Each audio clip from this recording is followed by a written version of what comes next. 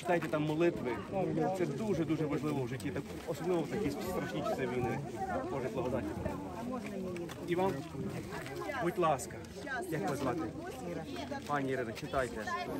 Dear friends, we continue the work in Izium, in liberated Ukrainian city with our dear people, together with the team of brave brothers, together with chaplains, together with those who have enormous bravery defending and liberating Ukraine. And right now we help people, those who saw with their own eyes all the horrors and atrocities Russians brought on our land.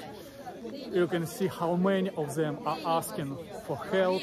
Our 3 minibuses are literally not enough, despite the fact we delivered tons of relief, food, provision, hygienic supplies, and first aid kits, medication, everything they need, but still it's not enough.